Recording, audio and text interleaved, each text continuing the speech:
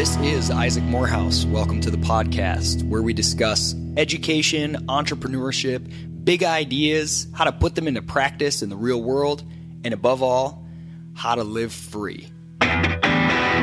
Hello, good listeners. It's been a little sporadic with podcast episodes here. I've kind of just moved into a groove where whenever something tickles my fancy, I record an episode. Today's guest tickles my fancy. That sounded weird. The Case Against Education, great book. We're going to get into it. Just want to give you a little reminder, though, if you are sad that this podcast is sporadic now and not every week as it once was in its glory days, go check out two podcasts. Forward Tilt, 50 episodes. It's a series of 5 to 10 minute episodes of just little single ideas on career and life growth and progress. Check out Forward Tilt. Great podcast, if I do say so myself. And the second one, Office Hours, a show with TK Coleman and myself where we talk through listener questions primarily on career. But it's a lot of fun. We get into some philosophy as well. Season 1 is in the books, and Season 2 will get started in June of 2018. And we cannot wait. You can also send us questions anytime. So check out the Office Hours podcast with myself and TK Coleman as well. Hope you enjoy this episode. So I will never forget the day when I was sitting in class at Western Michigan University, and there were all these kids with their heads kind of down on the desk and mumbling about being hungover and completely disinterested. And there was some really easy question that was asked and nobody could answer it. And I remember looking around and I had this realization. I thought, man, all I'm really buying is a piece of paper that says I'm no worse than these people. and I remember being a little bit troubled by that. And what I was starting to think about, but I didn't think too clearly about it until I started reading blog posts by Bryan Caplan, our guest today, was this idea, the signaling theory of education, that what you're really purchasing is more a signal than it is the learning itself, which now is like second nature to me, but this was actually a really clarifying, radical revelation for me. And Bryan's writing helped so much in understanding what was going on. And it really played a part in leading to the inspiration for Praxis, which is the second epiphany that, well, if that's all you're buying, I think we can build a better signal. So anyway, today's guest, I'm very grateful for the work he's done because it's been really, really helpful for me to understand the education landscape and to give the initial insight that led to me launching Praxis.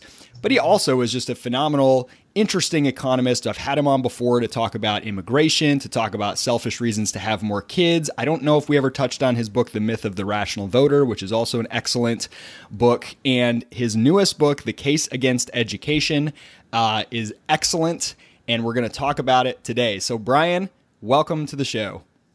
Wow, I don't think I can live up to that introduction, Isaac. Well, we'll do our best. So first I got to ask you, how long has this book been in the works? Because I don't know when it was, but it seems like a long time ago when I first read an Econ Log post of yours that talked about the signaling theory and it clicked for me. So how long have you been working on this topic? I mean, I started really working on the book in 2011. Okay. But actually, you can see that I've been writing about signaling almost when I began blogging, I guess back in 2003 or so. And I've been thinking about it for a long time before that.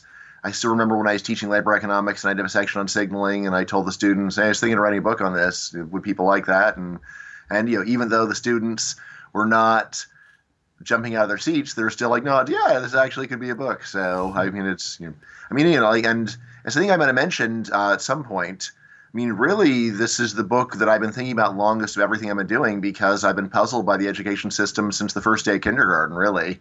Like, why is it that you're teaching us this stuff exactly? So much of it seems unlikely to matter in the future, and yet all the adults tell me you can't get a good job unless you jump through these hoops, so I guess I better do it. But why? Why? That was my feeling, too. I remember. I mean, I was homeschooled, and so I didn't think much about it until I went to college. And it always seems so odd because pretty much everybody you talk to will just laugh and admit, oh, yeah, the stuff that you're going to need to succeed in the world, you don't learn any of that in school.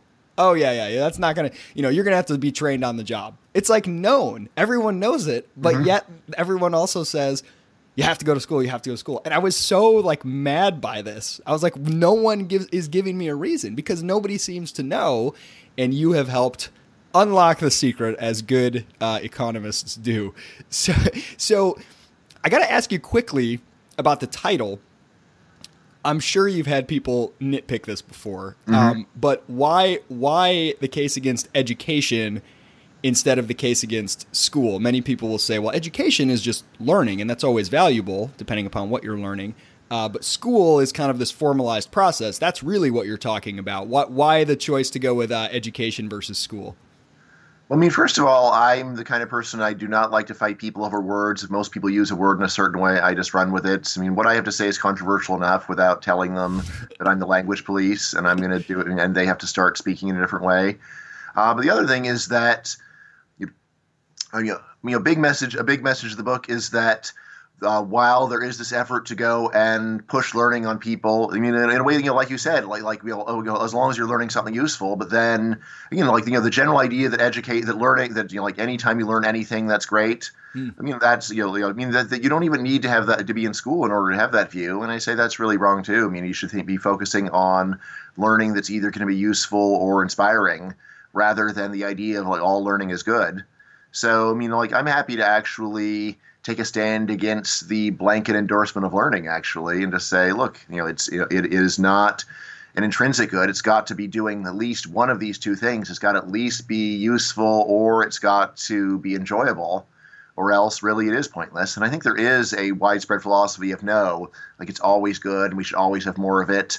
And so that's another thing that I'm going against, is the idea that, more is always better here. Just sort of all of the slogans that are associated with education, nothing is more important than education. Like, how about food? Maybe food's more important than education. So, so all of that's lurking in the background too. I love it because I think the one thing that I have found is the people who are the most productive, and I mean productive, not just like they produce the most widgets in the economy, but they get the most done, making progress towards their own goals, are often people who one of their greatest skills is knowing what to not waste time on and knowing what they don't need to know. And like, I think there was this, I don't know if it's apocryphal, but a famous story of Henry Ford. Someone was making fun of him because he didn't know how many feet were in a mile. And he's like, why would I waste my time learning that? That's of no value. I can just ask somebody who knows it, And I think that's actually a really key insight. Yeah. I mean, I like that idea. And of course, we all do it, where someone's going into a long rambling explanation about something. It's like, I don't really need to know that. Let's just fast forward to the next thing.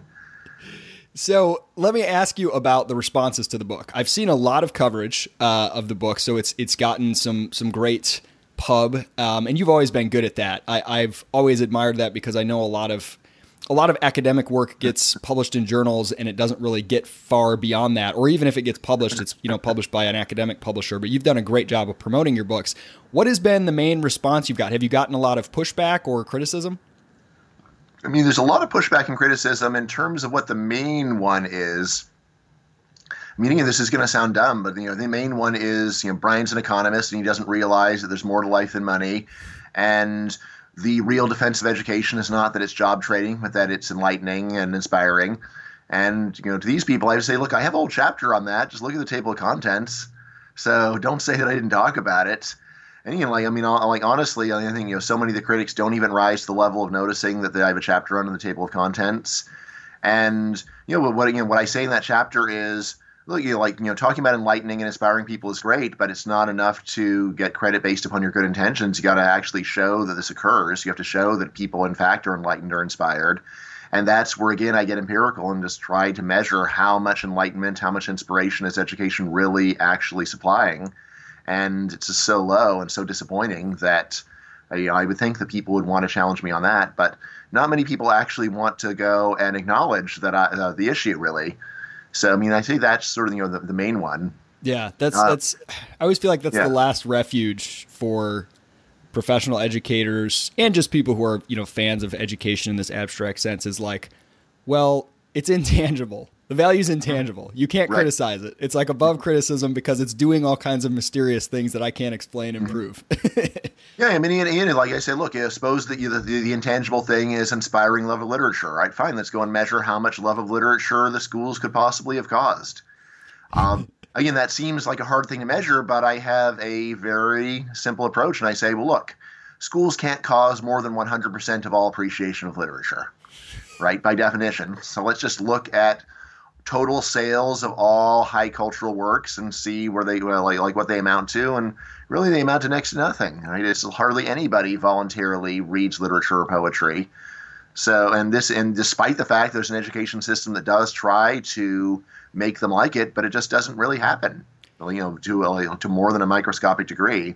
So, I mean, ultimately, I don't need to deny that appreciation literature is valuable in order to make my case, and I don't. All I say is, look, you have failed. There's barely any appreciation of literature. You can make them read it as a course assignment, but you have not actually touched their souls to the point where they would voluntarily read high culture after they're out of school. Yeah, and very rare cases. And I think such a great point there is that, in fact, if you really genuinely care about kind of the learning, the humanist, goal of broadening your horizons and grappling with ideas, then it seems like it'd be a better idea to separate the credential from the classroom. Mm-hmm. Because now you've got a classroom, and you know the difference. You've lectured at summer seminars where students come voluntarily because they're interested in ideas. The quality of learning is like way higher than where they're there because they have to be to get the piece of paper.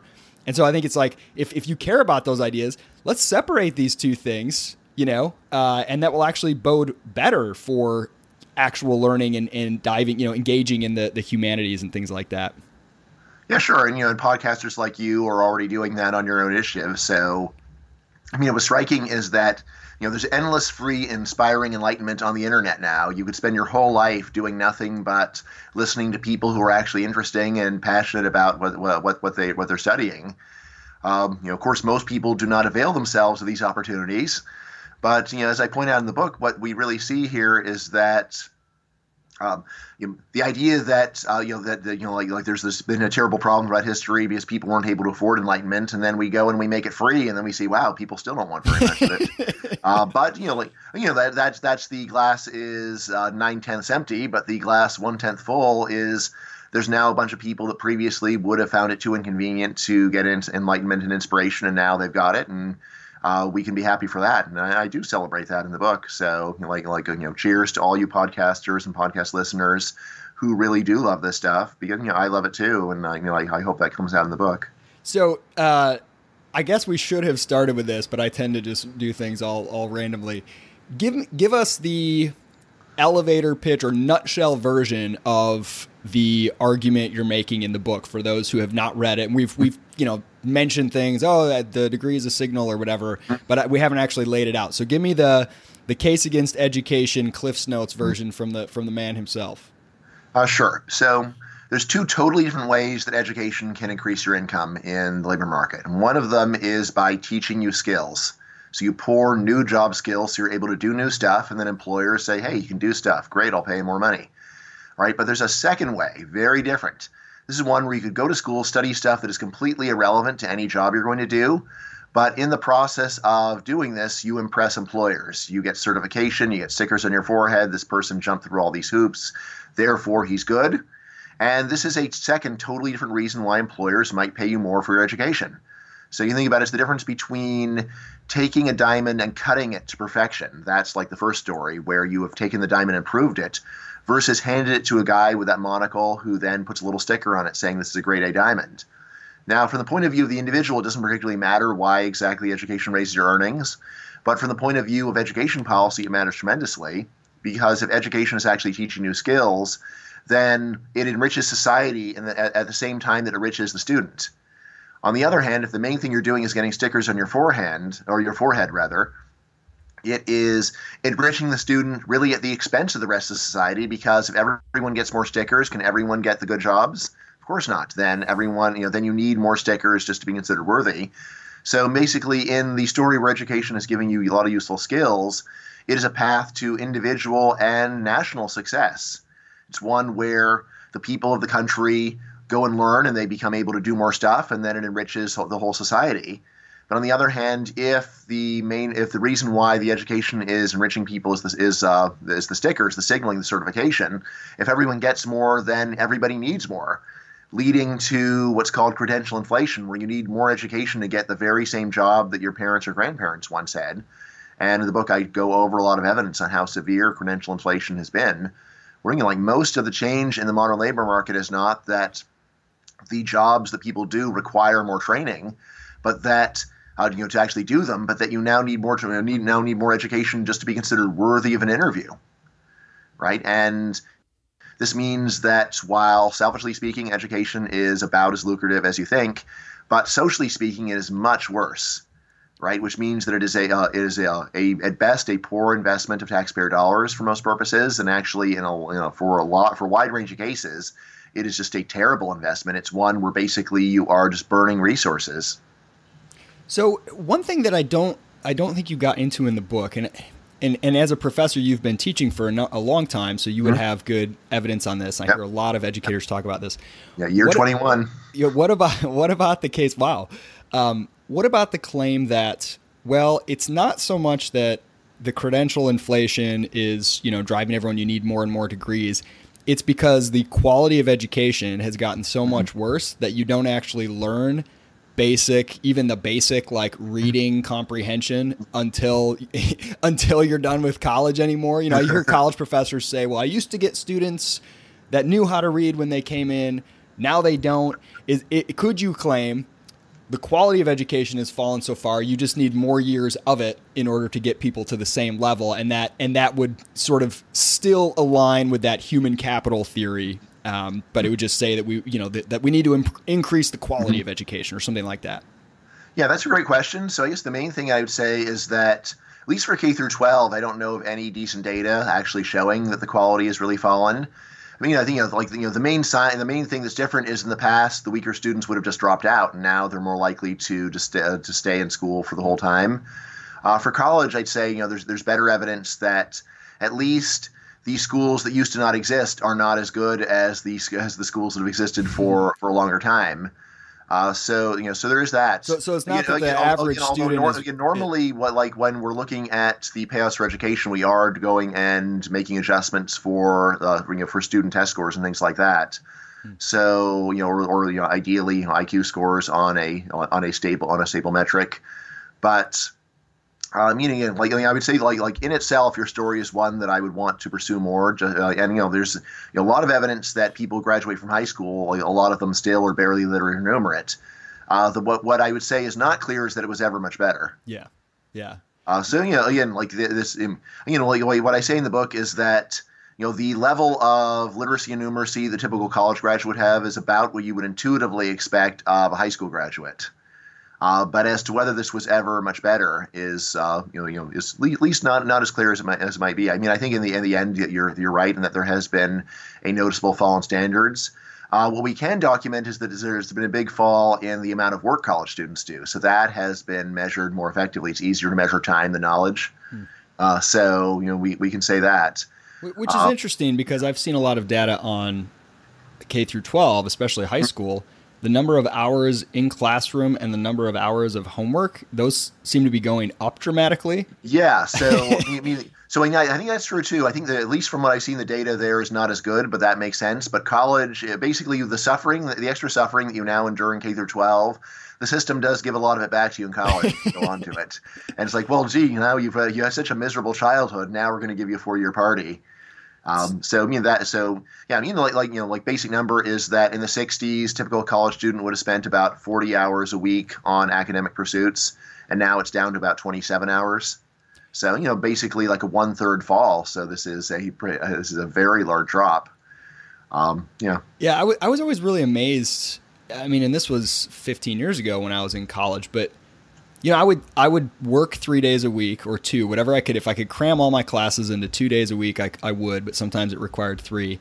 And I would work the other days, and then I would take like 18 to 20 credit hours a semester. And I didn't go to like a good school or anything, but it never seemed like too much because you kind of you can get by with an A or a B doing some pretty basic stuff. And I was always amazed when I would run into people who were like taking 12 credit hours, no job, live on campus, and they would like not get their homework done somehow. And that was when my initial, before I kind of came into this understanding of the signaling theory, the first instinct I had was, oh, I get it. College is just purely a consumption good. It's just, we're rich enough to afford it. Kids want to defer growing up, and the only way to defer growing up without your parents being mad at you is to go to college. And I think that is actually part of the explanation for sure. It's if it weren't so expensive, it'd be easy to give that a lot more explanatory power. Right, it seems like a absurdly expensive consumption good, but I think the consumption good aspect plays a role. What are your thoughts on kind of, because you talk about the human capital versus the signaling. What about the sort of just, hey, this is like, like weddings. People spend a ton of money on a wedding, and from a purely economic standpoint, it doesn't seem very rational, especially since like 50% of people get divorced or whatever. It's kind of like one of those big giant consumption goods. Right. I mean, I think so. That's a story. I mean, there's definitely something to it, but I think it's really overrated because the kind of people make this argument are good students, people who were good students, professors, and so it's easier for them to think of this as just a great buffet of ideas. But again, if you just take a look at students in class, most of them seem painfully bored. Now, like to me, the question is, but I don't think they're consuming the education though. They're consuming the partying. They're consuming the partying and that kind of thing.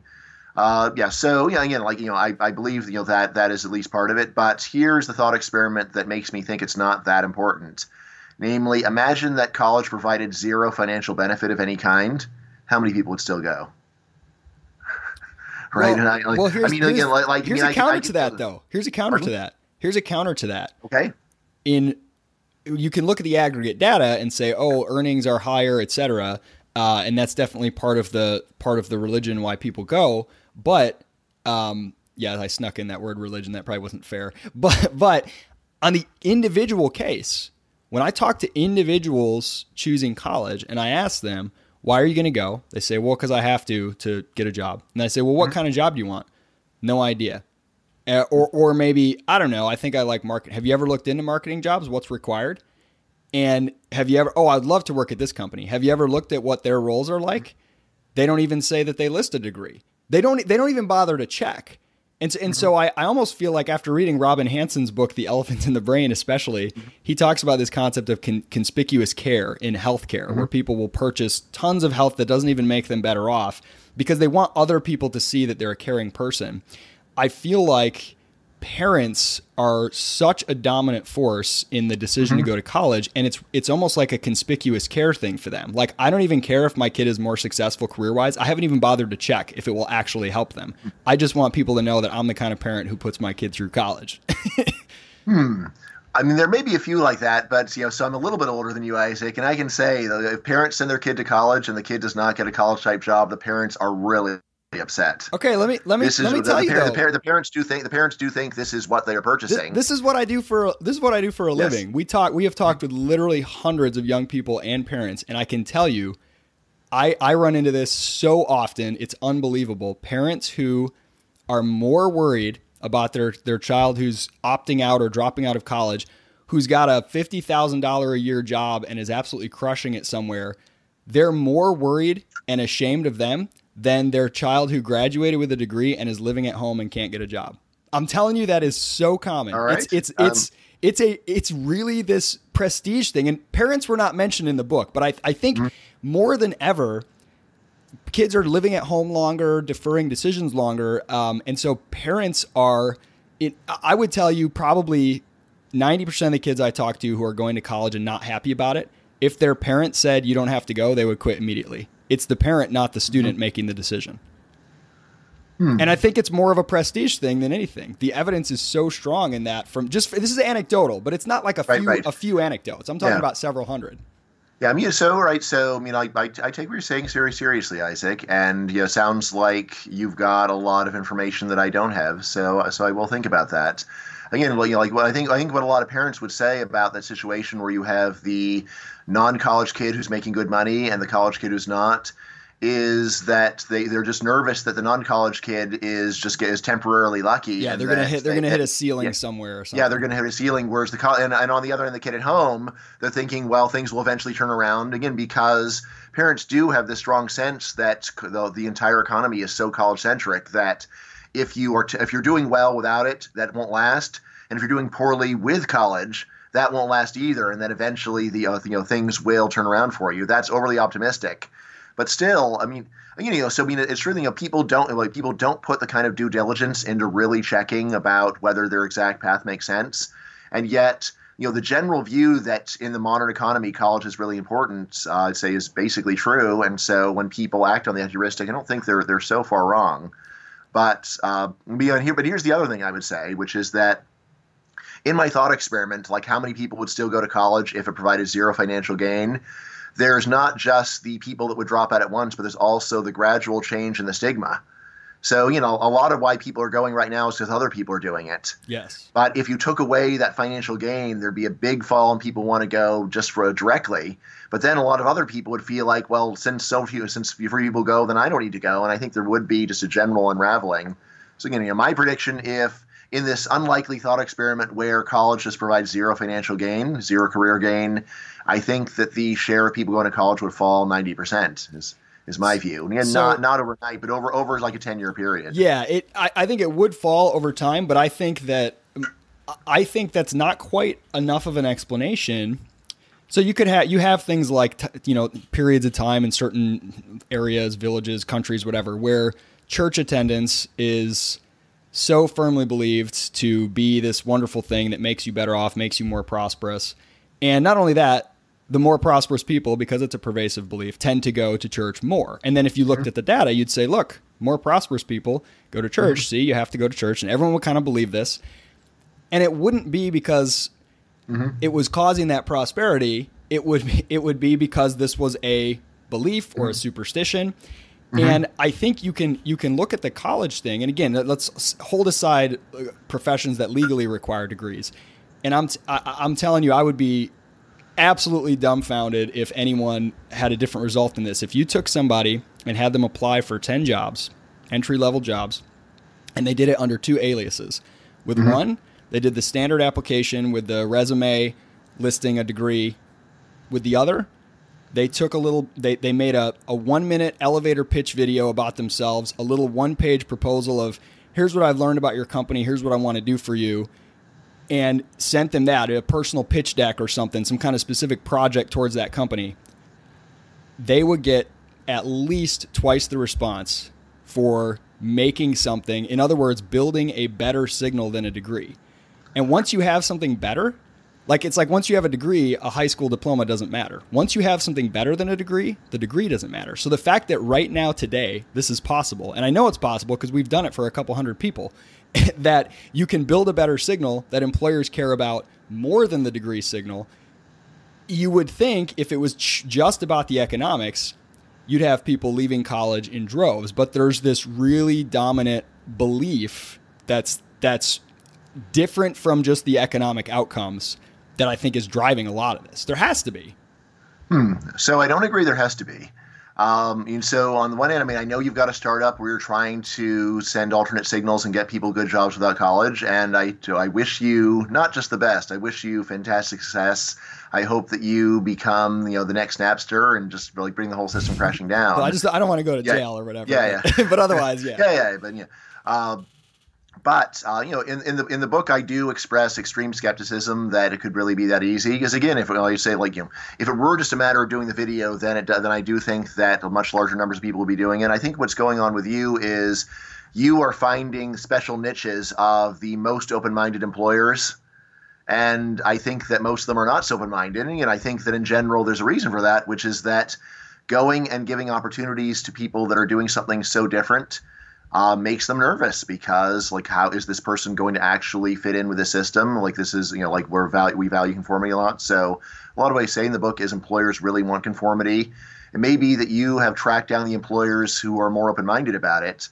And so I can believe that you can find that your thing can work for hundreds of people, but could it work for tens of thousands? Oh, absolutely. That's where absolutely. If my book is right, then you will hit a wall. Of course, going and helping hundreds of people is more than I've done. So more power to you. No, I mean, it's every employer, Brian. Almost every one of the jobs that we're placing people with, and it's not just us, by the way, they say degree required. And all that means is, hey, the typical person I've met without a degree probably wouldn't be smart enough for this job. But they don't I mean, even if you put a degree, even if you have one on your resume, nobody ever asks to see your transcript and ask you to prove it. Like, you could just make that up. And even if it was like a filtering mechanism. But again, it's once you show something more than that, no one cares anymore. I mean, it's instant that the degree goes away as an important thing. Once you have one good job under your belt or one good, project you can demonstrate. The thing, though, it's not that easy. And this is why it's not that easy. It is the social stigma and pressure. The kids that they know, so many kids know that they could do this, but they're like, I hate college. I don't want to do it for 4 years. I know I could get another job, but my parents will hate me and everyone will think I'm a weirdo. Like, it's this, I'm telling you, religion is the only thing I can explain it with. It's a lot of employers, but let me get back to your... But are employers included in that everyone will think I'm a weirdo claim, right? If that's true, then if you lead with that, if you have nothing else, if you're like, I just didn't go to college, there's nothing impressive about that. Or if you're like, hey, I'm a dropout, I'm a rebel, that's not going to do anything for you. If you ignore the whole thing and say, hey, look what I built for you. Instead of, dear sir or madam, please hire me. Here are my resume. If you're like, I made something for you. Like, it takes initiative, but it's something you can do. You could spend a couple weeks or a month studying one employer, learning what matters to them, and pitching them something specific, and never mention anything about education status. And I guarantee that will get more attention every time than a resume that has a degree. So and again, if you can get more attention that way, well, then the degree is irrelevant at that point. So here's why I'm very skeptical about that, Isaac. So I've talked to a bunch of people at firms where they do have some non-traditional workers with non-traditional degrees, and often they'll say, yeah, we don't care about credentials at all. All we care about are skills. And then I'll say, so, well, like, what are the fraction of people that you've hired with traditional credentials versus these other things? And then usually it's 99% of the people here have the traditional credentials, and it's only 1%. And then I say, like, how good did that 1% have to be? So, for example, for programming jobs, top firms do hire people without formal credentials who have won programming contests. But then so how good do you have to be? It's like, well, you have to be like one of the 5 best people in the country to go do it the non-traditional route. So again, like, I can believe that if you are totally stellar, you have this back door. But the idea this is realistic for a typical person, that's where I'm very skeptical. Again, I could be wrong, and maybe you're going to do so well at praxis. I will eat my words, and I would be happy to eat them. But again, like, everyone I've talked to who's with real world experience, who begins by saying we don't care about credentials, scratch the surface, and you basically have to be 10 times as good to go and get hired without them. So it's not really a realistic option for more than a handful of stars. So you think that firms will, if you have a degree, they'll just hire you like that? That'll do the trick. Well, again, it is a much, it's not that a degree ensures being hired.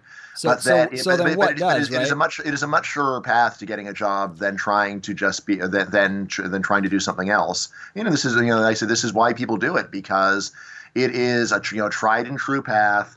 Which again actually does, you're right. It actually fails for a lot of people. So something like 25% of college graduates seem to be permanently stuck in non-college jobs. So, but on the other hand, 75% do end up in those college type jobs. But again, when you look at the aggregate data, this is just because ambitious people go to college. Chapter 3 in the book is all about that. And what it says is, even if you go and try to control for every other possible explanation for why college pays, it still seems like it still seems like there is a big payoff. Like Isaac, if I were wrong about that, if you were right, then my whole book would be wrong. If it really were true that there isn't any the reason why college appears to pay is simply that college students are better, then in fact the whole signaling model is wrong. No, the signaling model, I think the signaling model is absolutely right, except the addition is what employers want is a signal, and a degree is a signal. However, employers, a degree is not enough to get you a job. Not having one may be enough to not get you one in certain cases, but nobody's going to hire you just because you have a degree. The average employer looks at like 100 or more applications for a single job. Almost all of them, if you're like, this job requires a degree, all those applications are going to have a degree. That's not what gets you the job. It's something more. And the insight is, if I can create the something more and backfill whatever is missing when you take away the degree, because the degree is like some small part of that signal. It's a very small part, because no one's like, you have a degree, I'll hire you. They need to see a lot more. So if you have the a lot more, what can you do to signal whatever it is that degree, that kind of bundle of things, and you talk about conformity and some other things that it's signaling. And I think that's the insight. So I want to get back to the book. You have this nice table where you talk about human capital, signal, and ability bias effects. You've got a little chart. And you argue that the signal works because you can't see skill. So you have to trust a third-party credential. And I agree 100%. That's what's going on, that I can't learn enough about you fast enough, you know, to know if you're a good person. So I'm going to say, well, you know, this university thinks you're good enough for them, so I'll take that third-party credential. However, this is where I think the world has changed so dramatically. The information cost of demonstrating all of these things about yourself, from judgment to emotional intelligence to conformity to creativity to all these things, the information cost has dropped so fast.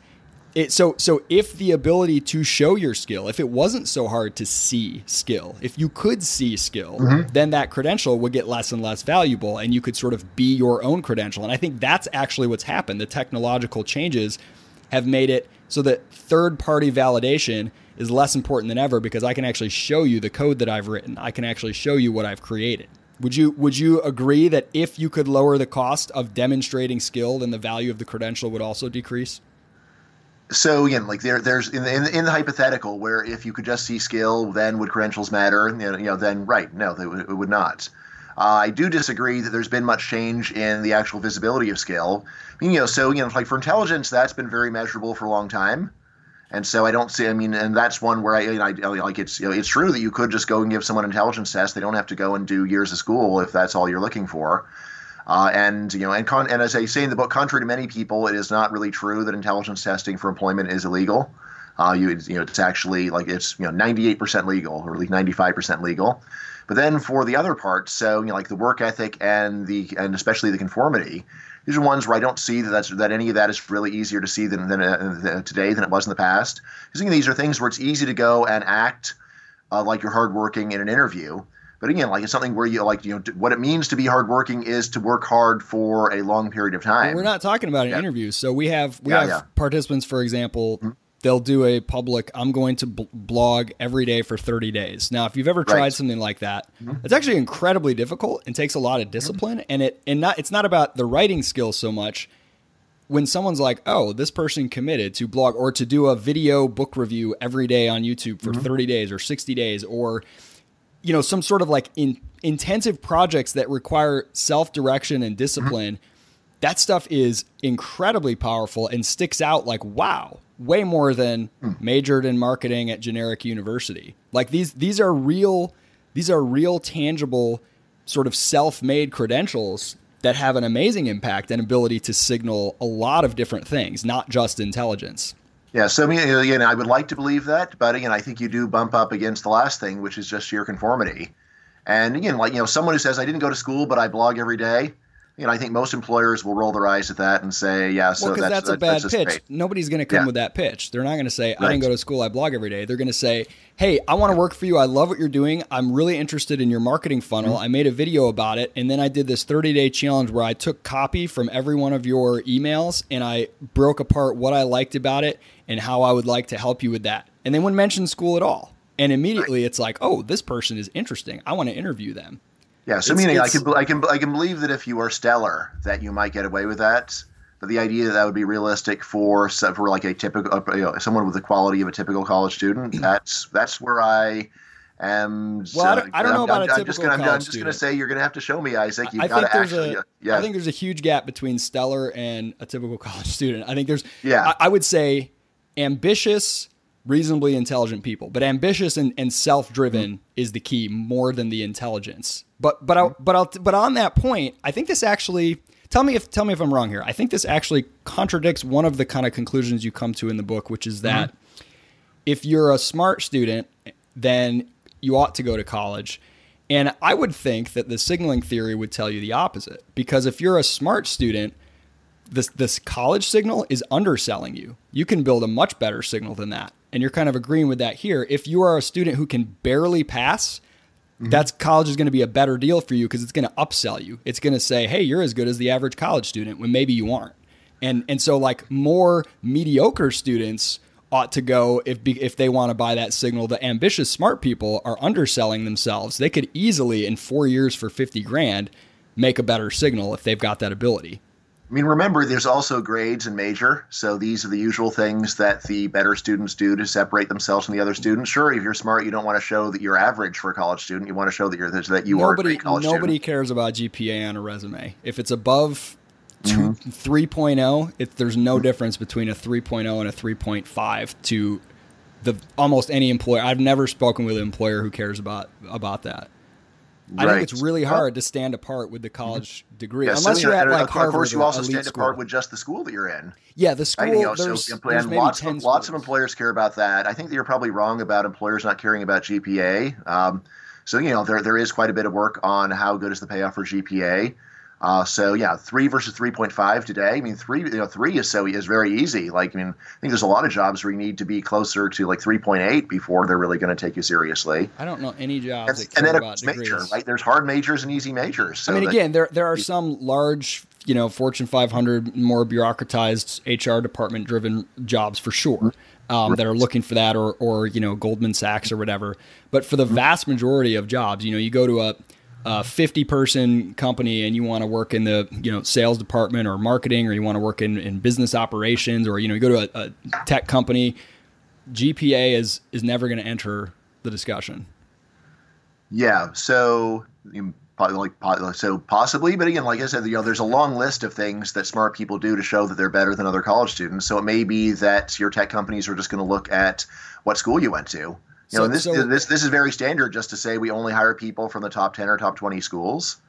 Again, if you're talking about good people, someone who's really stellar, that's something. And again, majors, there's a lot of finance firms that say we don't hire finance majors. We only hire people with majors in physics, math, CS, and engineering. Yeah, I agree. A lot of the stodgy and dying industry jobs care more about that. These are like high-tech trading firms. They're not stodgy and dying. No, I know. They're innovative and thriving. I'm being tongue-in-cheek. But even Ernst & Young, Google, they've removed degree requirements. Like there's something more, and I think this is coming quickly. A quick anecdote. So we also so Google. I have talked to people there, and the removal of degree requirements is basically just marketing. Again, there's a few people who walk on water that can be hired without credentials, but everybody else has to go and do the usual Harvard, Princeton, Yale, MIT, Caltech route. You have to walk on water either way. So the trick is, if I can walk on water without a degree, then why get the degree? You have to be able to wade in water to get hired with an MIT degree, but you have to walk on water to get hired just based upon your merits. Yeah, that has not been my experience from the employers we've worked with, but I'm not saying that it can't be true out there. But a quick anecdote from a reporter called me to ask about this, and I kind of gave him the spiel of what we do at Praxis, and that look, if you figure out what employers care most about, value creation and the ability to signal that, if you can build that without a degree, blah blah. And he was super skeptical the whole time, and then all of a sudden at the end he tells me, yeah, my daughter went to an elite school, got great grades, graduated, couldn't get a job for a whole year. So finally, she went and offered to work for free, an intern at a company, and in something totally unrelated to her major, got a free internship for 6 months, and then leveraged that into a job. And I was like, well, she just did the Praxis model. The degree didn't get her anything. No, she didn't. But would she have been able to get that internship without the college degree? He said it was completely unrelated to her degree. I guarantee, because we get people those all the time. Isaac, have you read my book? Of course, most people get hired for jobs unrelated to their degree, because most degrees are unrelated to any job. She couldn't get a job even at the firm she wanted to, until she went and did work for free, which your book mentions, and this is a huge point, the child labor point. I think it needs to start so much younger. That's the ability to do work is what lets people, do things like build a better credential. But going and saying, I don't know how to do this, let me work for free, is like such an amazing entry point that nobody uses because we have this distaste for it. Well, even if you're old enough to where child labor and working for free, the Labor Department, you quote them in the book, they frown upon it. But I think that sort of social stigma, people will say, I've heard people say this, like, oh, you're going to go work for free, you're being exploited. And it's like, well, wait a minute, you're sitting in a classroom, not making any money, paying tens of thousands. Yeah. You're not being exploited doing that. But I think that's really key. If you can say, let me lower the cost to the employer as much as possible by saying, look, I know I don't know anything, but I'm eager to learn, and I'm going to make it as easy for you to give me a chance as you can. That's such a huge, that does so much more than just like generic degree. Again, if you have a degree and a bunch of other stuff on top of it, that can help. But like the ability to go and say, let me come in and work for free because I know that I don't warrant pay yet. I think it's a huge missing piece in the career landscape. I mean, so right now, unpaid internships are a huge part of the college experience. But the important thing to remember is it's hard to get an unpaid internship. College students compete ferociously for these unpaid internships, and schools do the usual thing of saying, all right, well, what school do you go to? What's your major? What are your grades? And then they go and pick the people that have given the best conventional education signals in order to go and ration out. Because you're talking about the ones that are run through the school that give school credit. That's why. Like there are plenty of it's not just that. There are plenty of unpaid internships that students do during the summer. They're not getting any academic credit. They're just getting job experience. And again, this is not saying I will work for free is not that great of a pitch. It's got to be I work for free and I've got a bunch of other certifications that make you want to give me. I agree. Saying you'll work for free is not a great pitch, but certifications are not a great pitch either. It depends upon what the certifications are. If it's I'm at MIT and I'll work for free, that's great.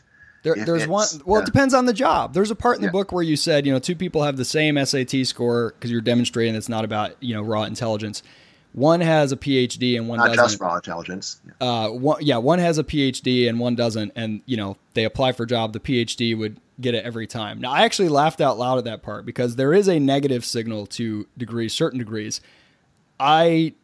I can't think of a single employer who would ever hire a PhD for an entry-level role. They would be very, very worried and turned off by that. Yeah, I was talking about a law firm, so that's different. Okay. So a law firm would be different. Yeah. Right. So like JD PhD generally is more marketable, even if the PhD is not really germane. But it's true that for entry level jobs there is the concern that the signal is so good that you just will leave soon, or you will be insubordinate because you think that you're just you're more bookish and you're not going to be you're not going to go do 100 sales calls in a day if you've got a PhD in anthropology. So I completely agree with your point. And I think this is so important that MOOCs, sort of massive online courses, just putting the learning part, the information part out there and more accessible and in cool new platforms is not disruptive at all, because that's not the product. And I think that's a really important point for people who want to, disrupt or improve education. And I don't think that gets pointed out enough, that it's like, if it were just about access to information, like people would just be going to college and sitting in on classes for free. Colleges don't have to card you at the door to make sure you're paying your dues, because nobody tries that. I think that's important.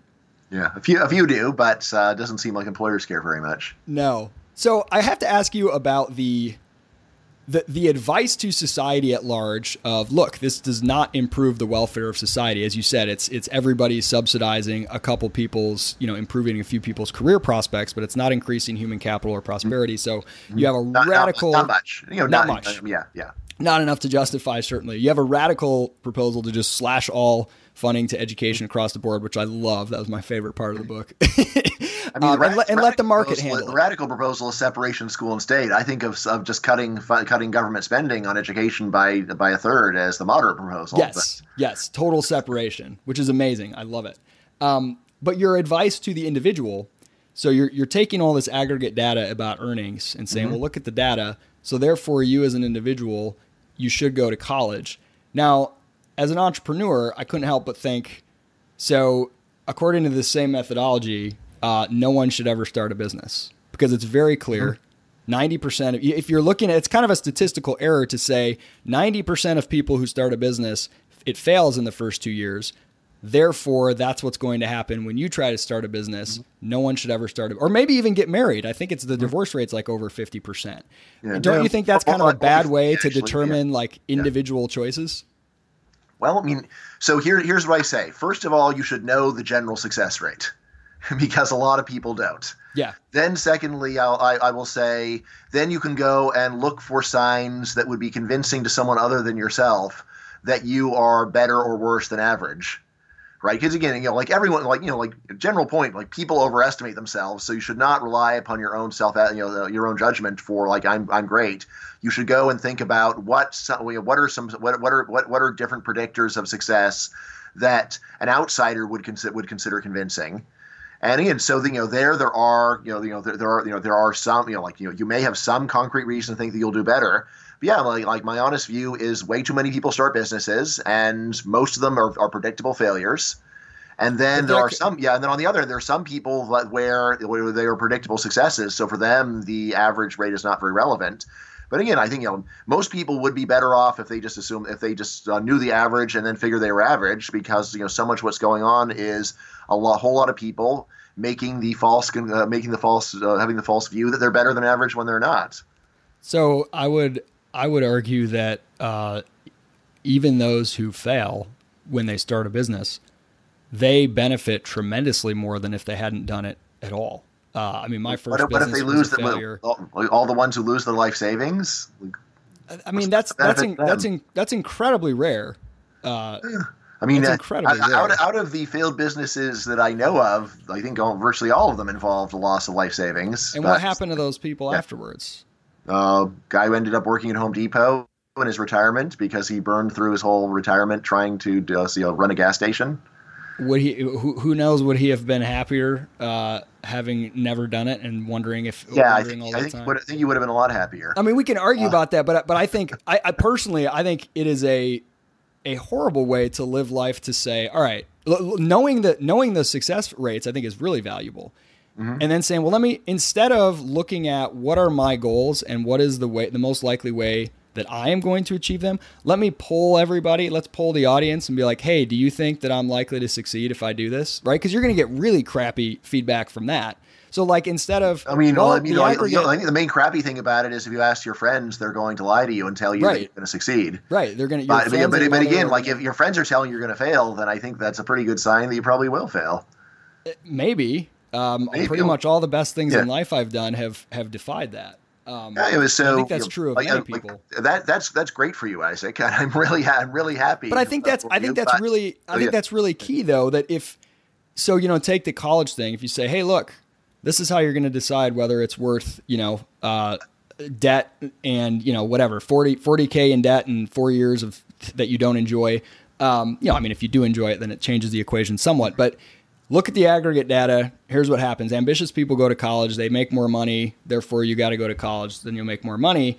I think it completely removes you from the causal relationships in your own life. Like, okay, what do you want? Well, I don't know.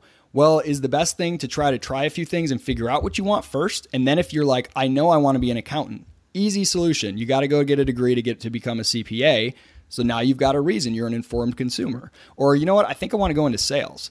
Easy. Degree will not help you in sales. Go start selling. Or I want to be an entrepreneur. Degree is only going to slow you down. Go try some stuff. Or, identifying. I mean, if you're an entrepreneur, again, like what I would advise someone is to go and just get a job in the industry and then learn the industry well. Yes, work alongside another entrepreneur. Right. But again, well, I mean, like even just to learn the business, but in a lot of cases, then you need the degree just so you can get the job in the business and learn it. Oh no.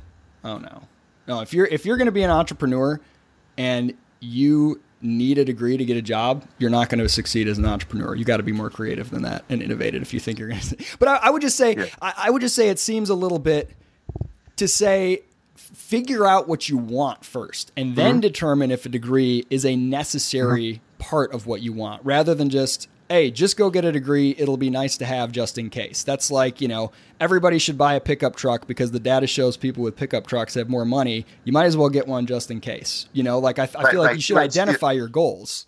Yeah, so again, Isaac. I mean, the whole point of chapter 3 of the book is that the observed connection between education and income is not like the pickup truck one. It's not like the church attendance one. It's one where we can go and put in lots of different control variables and consider all the other explanations, and still it looks like education is causing a big increase in earnings. Not nearly as big as the raw mean, but still, it's right there.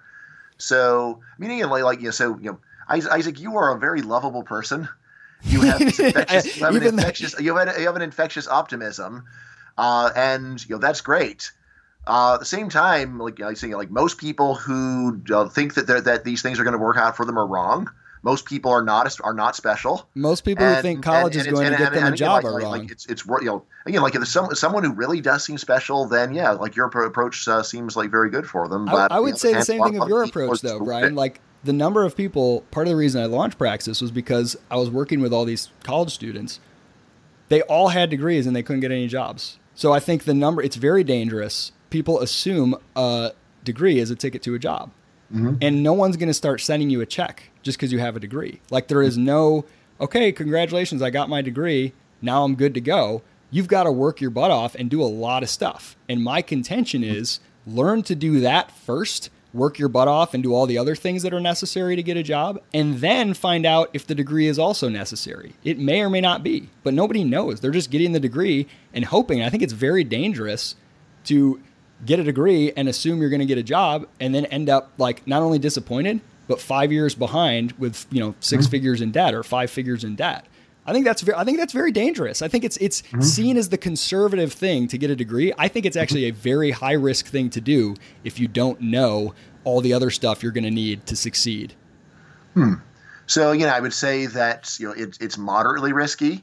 Although even there, I would say that degrees that don't pay, there's a lot of ways that you can predict whether it's going to pay. So if your degrees don't pay anyone, people pay people. I think that's a dangerous. As to whether it is statistically reasonable to think that if you get a degree that this will cause you to get a good job. Again, like there are basic predictors of this. So like how selective is your school? How hard is your major? What are your grades like? These are all things that you should factor in. And right, so, but I think again, when you look at college graduates that don't wind up with college type jobs, disproportionately from low ranked schools and easy majors with poor grades. All right. So again, it's for people like that, they're the ones that I would recommend your advice to and say, look, you're actually doing poorly. So probably you're going to end up in the group that is disappointed with the result. The key, though, is that you're not people. You're a person, right? And employers are not, you're not applying to a job to employers as an aggregate. You're applying to one specific place. Knowing what you, a person, wants out of life, knowing what one employer wants, I think that ought to be a precondition rather than, okay, if you lived your whole life, let me look at the stats. Nope, not going to get married, not going to start a business, got to go to college. Let me look at the cities where people have the lowest rates of depression and right? Like, I don't think that's an effective way to create an individually meaningful life. Well, so, the individually meaningful life is a separate and more interesting question. But again, in terms of what path is likely to succeed, that's one where I'd say you've got to go and look at statistics and, saying like if you do something really special, then you can get a special result. That may be true, although also worth pointing out, most people think they're special aren't. But by definition, whatever works for me is special because no, right? There's no such thing as the average man, right? Like what works for me will not be the best path for any other single human being. Period. I mean, you could say that when you're gambling in Las Vegas, but you shouldn't. So say, look, that's completely different because that's not great. But that's not a causal situation, right? It's not at all. It's far more complex than that. And you're not creating value and getting remunerated for that value when you gamble. That is a statistical game. I mean, if you're playing, something more like 5-card draw, there's a reason there are professional gamblers and there aren't, because that actually does involve skill, but a much higher degree of, randomness and probability. But I think your success at, let's say, winning a girl's heart, if you want to date somebody, would you say, look at all the data, guys with short haircuts get more dates, I'm cutting my hair? Or would you say, I'm not trying to date the average of women in general. I'm trying to date one woman. I need to figure out what she cares about and focus relentlessly on that. And I think employers are no different. So I think the last thing that you talked about is called one-itis, and it's generally recommended against.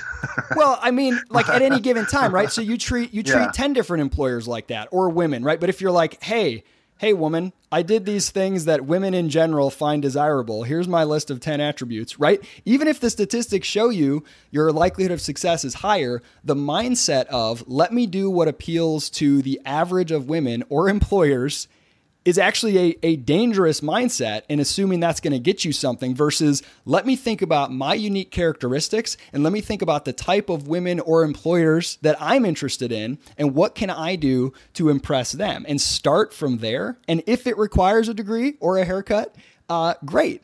But start from the individual cases rather than I want to do the things that will make me appeal to the broadest number of people based on statistics. I think that's kind of a false sense of security that you'll gain from that. I mean, I would say you definitely want to do both, right? So yes, it's helpful to go and get additional information about the specific case, but you also want to have a lot of traits that on average work, right? So if you've ever had a friend who had a lot of trouble going and finding a girlfriend. You may one piece of advice is, well, you want to find you want to go and find women that would like guys like you. And then you say, all right, so that's not that many, actually. And then you say, we need to go and expand the pool by going and changing a bunch of things about you. You don't dress well. But in terms of what you want to change, I mean, there are always general things, but I think thinking about what type of woman are you interested in, and then kind of working from there instead of just like womankind, prefers this, that, or the other thing, because you almost have the problem of being, the opposite of desirable at that point. But anyway, okay, we're rambling on. So one other thing, Isaac. So the other thing is so people like you and me, we are unusual in that we have these extreme enthusiasms for different eccentric things. But something to understand about most people is a lot of people don't feel much enthusiasm for anything. And you might say it's because they haven't really lived life in the right way, but I think a lot of people are just built this way that, they look like they aren't all that particular. Look, I just want to get a job that makes me some good money. I just want to meet someone, meet someone, and marry someone who seems pretty good. And I think there's a lot of people out there who are basically like this, and for them, this simple approach of just check all the boxes and then see what happens works out for a lot of people like that. And it's easy for people like you and me to go and say, no, you're doing it all wrong. You should be living life to the fullest and, carpe diem. But for a lot of people, this just doesn't make any sense to them. They're just they're just so conformist and so normal. I agree this is with not you what there. they want to do. I never try to proselytize to those who are not interested in living. It's those who are but so we can agree. If you it's all living, but there's more boring and we can totally agree. Yeah. If you are totally unenthusiastic about life, you should go to college, right, Bryan? Yeah, I mean, there's people they're enthusiastic about race cars and sports, but they're not good enough to do either of those. And they want to have a decent middle class income, and there's and again I say there's a lot more of them than there are of us. So this is the system, in a way is working for them. I still think it's dangerous though to assume that going into debt is going to pay you back. I think you ought to look a little more closely and be careful on that. So in the book, of course, I crunch a lot of numbers to find under what conditions is it reasonable to think that will work, and when is it not reasonable to think it will work. You even put a price on boredom in class, I believe. Which was a Herculean, heroic thing to attempt. So, Bryan, I've been throwing all kinds of anecdotes and disagreements at you, but I got to say, overall, I think this is a great book. I think it's worth reading. I think establishing that the signaling theory is the bulk of the explanatory power of what's going on, and importantly, that it's a very complex signal. It's actually hard to tease out what entirely it's signaling, but it's more than intelligence. It's a lot of things at once. Very, very important. And I think, the thrust of the book in general is phenomenal. I'm probably the only interviewer who's going to say to you, I don't think your case against education is nearly strong enough, but I like where you're going, and I hope you keep it up. What's next for you? What are you working on next after this publicity tour? All right, so I have almost finished my nonfiction graphic novel on the ethics and science of immigration. Ooh, oh my gosh. I can't wait. All That right, is a so topic where we agree 100%, so I'm super yes, excited. right. So I mean, and this is something where I'm like, it's a very Isaac project because I'm a professor. I write journal articles. I write books. But I love graphic novels, and I said, you know what? I want to do a graphic novel, even though I've never done it, and I'm in my 40s, and I can't draw, and I still want to do it. I love it. And I've done it actually. So it's basically done, and we're getting published. So I'm really excited about that. My artist is is the guy who draws Saturday morning breakfast cereal. I don't know if you know Oh yeah, absolutely. yeah. So Zach Wienersmith is my artist, and it's the most fruitful collaboration of my life. And actually, I completely, he didn't even know me when I started the project, really. He'd read some of my stuff, but I talked him into being my collaborator, and he's drawn like 175 pages for me now. Wow. So yeah, and everything is going according to schedule on that. So yeah, I mean, and that this is a project that means more to me than maybe anything else that I've done. It's just it's the topic I'm passionate about, but it's just such a wonderful creative process and such a great collaborative process. I'm just thrilled that I've had this opportunity to do it. I'm a huge fan of graphic novels, so to get to be one of the creators, means the world to me. That's just absolutely amazing. I mean, I love that you are putting this in narrative form, graphic novel. That's just absolutely awesome. I love it because that's one of those issues. So expected in September 2019. That's amazing. And immigration's an issue where I think the data and the studies are great, but that's not fundamentally how people are thinking about it. And so appealing on the level of narrative, good for you, man. Right. Well, So Bryan, it is nonfiction. So it's not a story in a conventional sense, but it's a graphic explanation. It's basically you combining words and pictures to make the case. So the book is going to be called All Roads Lead to Open Borders. I love it. I love it. Cannot wait. Bryan Caplan, pick up The Case Against Education on Amazon. Great book, worth reading. Yep. Dive into it. You can decide if my disagreements with Bryan hold any weight or not. Thank you so much for coming back on the show, Bryan. Keep up the good work. And my pleasure. So it's only $20, and by the way, so unless if it was not clear, so I mean, I'm a huge supporter of Praxis. I think it's great that what you're doing is happening. I don't think you're going to bring the college system crashing down, but like what I've told many people is. Like if you're running a business, it just needs to. If you can go and run a successful business that helps like hundreds or thousands of people, the fact that millions keep doing it the conventional way doesn't really matter that much because you have made a dent in a problem and you've delivered value. So good for you. Well, I'm not at all concerned about whether or not college comes crashing down. I sort of see college, formal education is like riding a train, and careers are out in space. We don't care if you ride a train or not. We're trying to launch you into orbit. So we're going to keep going, and we'll see if we can hit the tens of thousands that we've aimed for. But in the meantime, much appreciated. Thanks for the kind words, and thanks for the great work. All right. Thanks a lot. It was great talk, Isaac. See ya. Bye.